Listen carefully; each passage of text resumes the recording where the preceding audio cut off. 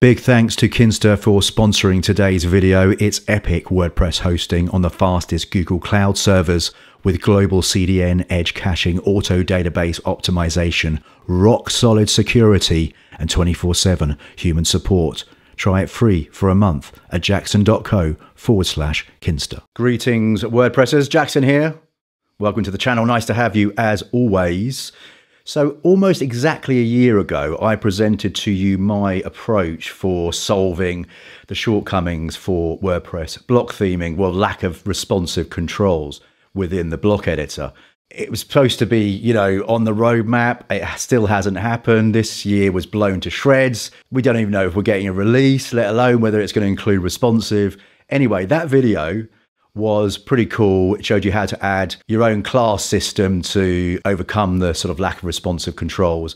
And it works really well. I've been using that kind of approach for a couple of years now at minimum. And yeah, it's second nature for me to actually utilize it. But anyway, in that I showed you how to add these classes and then the CSS, etc. to this little box here called the additional CSS classes box in the block editor. Every block has one, which means you can target any type of block, including containers and text and everything basically. But I always thought in that little box there, wouldn't it be super cool if you could sort of start typing and it would pop up a list of classes for you to choose from? And well, guess what? That actually exists, and I found out about it about a month ago, and it is absolutely phenomenal. Eddie Amin, thank you. You are a legend. This is exactly what when I say exactly, this is exactly what we needed, and it makes your workflow and CSS and responsive classes, or any classes, adding an absolute breeze. So in this tutorial, I'm going to take you through the plugin, like the default settings and stuff like that, show you how it works. And also, the major bonus is that I've made a brand new plugin, because in that video from last year, I had a plugin where you could use all the CSS that I created for the spacing and stuff like that. But I've made a brand new one with tons more CSS classes that do a ton more stuff. It's a free plugin. Link is in the description. Go and grab it off my freebies page.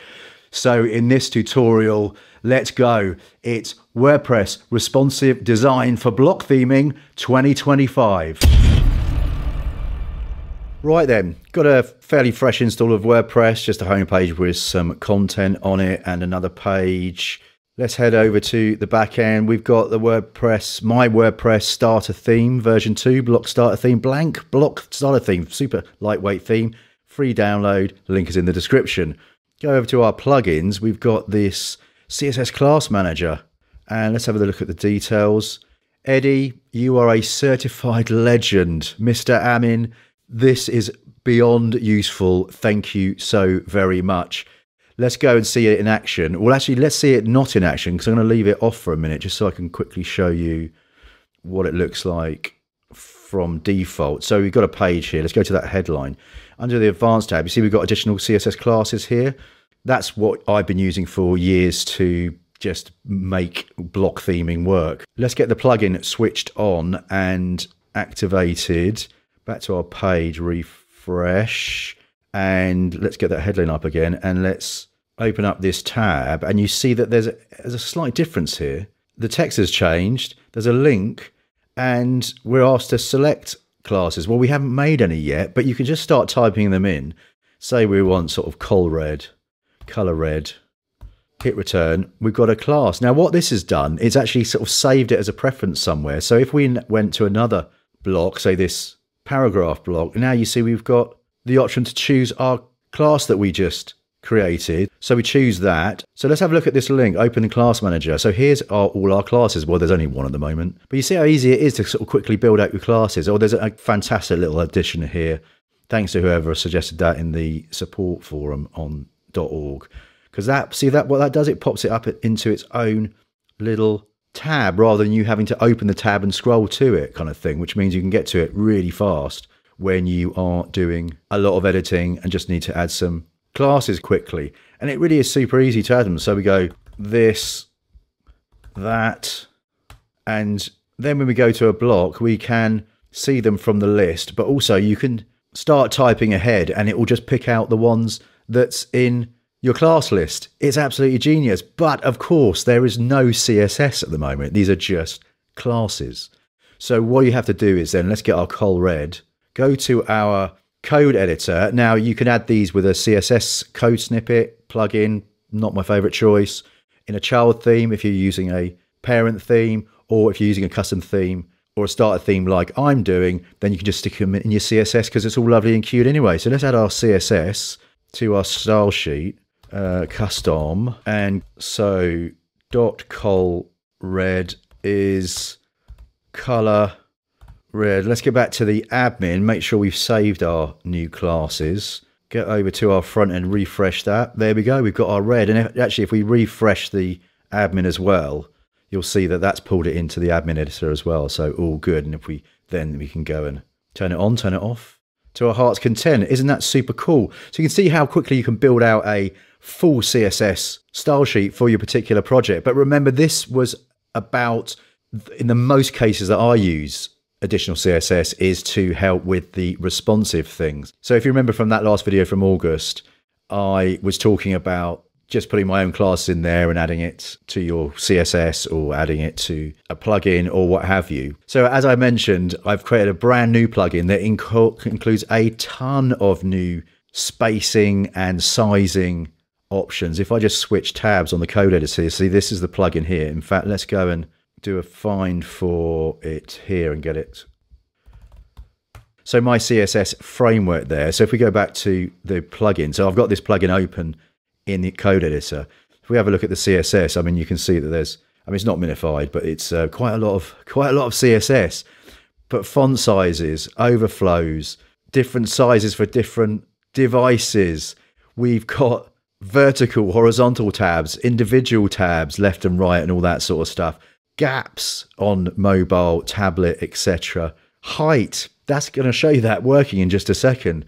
Swap rows, so we can swap flex directions on a flex display. Lots of helper stuff. Display none on tablet, display none on mobile, show and hide on the same. I mean, it's endless. But this is kind of like my sort of finished-ish version of what I think I need when I'm starting every project. And for all you page speed insight junkies out there, yes, we will be showing you how to remove unwanted CSS in due course. Hold tight for that. Right, let's see this in action. So I'm back to my page here. I'm going to refresh that. Oh, actually, let's just take off our red. So in fact, let's take off all of it. Save that. And I'm going to refresh this page. If we go to our class manager now, you will see that, we haven't activated the plugin. Let's activate the plugin. Refresh that again. Back to our open class manager, and there's all our classes, hundreds of them. I can't remember how many there is. I think there's 660 or something as it stands at the moment. But we don't have to memorize them because we can just use our sort of common sense and general CSS class attributes name. So let's have a look at this, refresh that. If we go to mobile view, we'll go to tablet first of all. I'm going to get my responsive set to iPad. So there's an iPad. Now I'm going to flick between desktop and iPad. So that looks okay. Maybe on iPad, you know, on tablet, maybe the space is a little bit too much. So we whiz over to our admin, find our space, and on here we go height, tab, let's just 0 it. So the height on the tab is 0. Now it's doing that because basically my screen is too small for the recording. So if we save that, you'll see that now our space is gone. So you can see how very quickly you can go, oh, that's a bit weird. Let's make it different on tablet or mobile, and it will cascade down to the mobile view, which is something like that. So that's cool. Now, something that I tend to do when I've got this sort of like, you know, this sort of left-right thing, looks great when you're on a desktop, makes sense. But when you go to something like a mobile, where it all goes into one column, you see how the image, because it's on the right, it falls underneath. That's the way the columns are collapsing, which is totally correct. But it does make it a bit confusing. So what we want to do on here is swap those columns over. And we do that by finding our column, which is our second set, which is that one. And on that one, so obviously we've got 2 columns inside it. On here, we'll have swap cols on mob. Okay, save that. Back to our front end, refresh. And there we go. We've swapped our columns.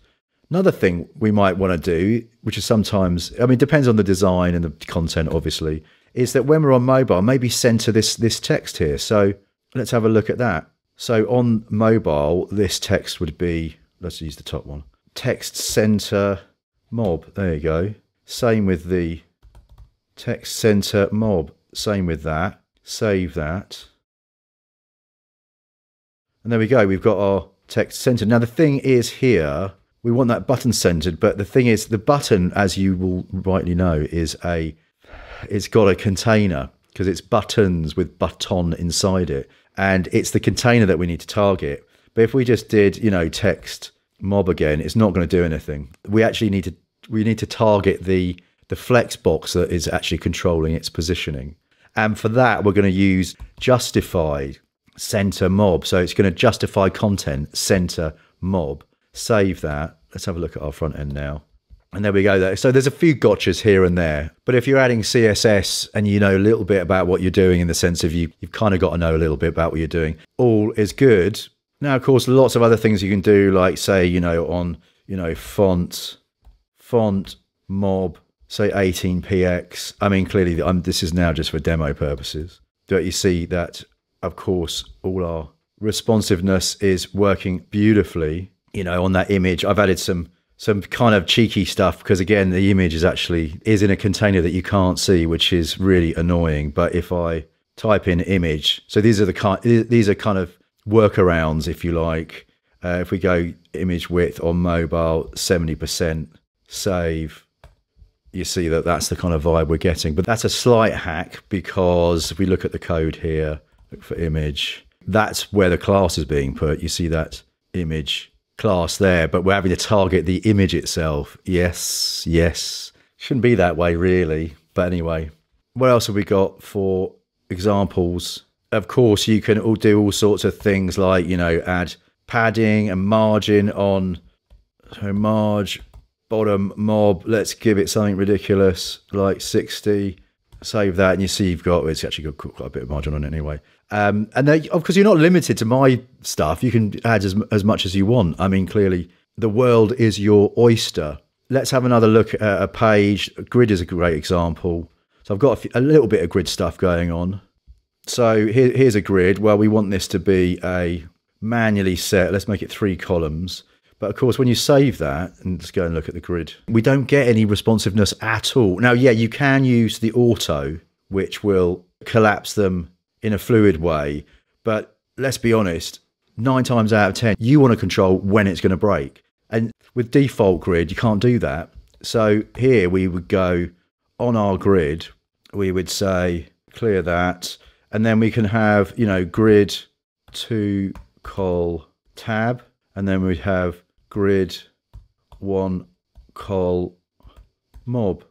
And that's all good. Save that. Let's give that a refresh. There's our 1 column. And of course, it essentially is like any of these CSS frameworks. I mean, you could actually put in Tailwind CSS and actually have the classes as the Tailwind actual classes, if that's your flavor. Pretty special stuff, hey? So just a word on the plugin, because there is a couple of ways of adding the classes to the site, and that is whereby you can, like we've seen, add them to manually to here. But there's a great option where Eddie's given us here. This is the GitHub page, is where you can actually add the classes, the class names that is, with this PHP class here, this filtered class names thing, which means they are transportable. That said, you can actually import export, which is wonderful. So the way I've done the plugin, you've seen the classes, the zillions of classes. So what it is just a simple plugin. It loads the front end CSS, which is that one we were looking at, into the site, and it also loads the CSS into the block editor. Now there is a thing with this, which is if you are using this plugin, then you've got to change your link here to your own URL of the actual site. There isn't a way around that for loading CSS into the block editor that I know of. And I did research it quite a bit, but if there is, please do let me know in the comments below or ping me. But that's the only thing you've got to change with this. And then we go on to that PHP code that actually loads the class names, that gives you them in the drop down, the ones that you can filter and all that sort of stuff. It did take a little while to get this together, by the way, ladies and gentlemen. Hope you appreciate it. But there you go. That's my effort of trying to relieve a little bit of pain when it comes to responsive settings in WordPress block editing. Fab stuff. Link for my free plugin for responsive block theming is in the description, along with info on Eddie's wonderful plugin. And if you want a little bit more block theming action, right there is your next video. But until next time, I shall see you later.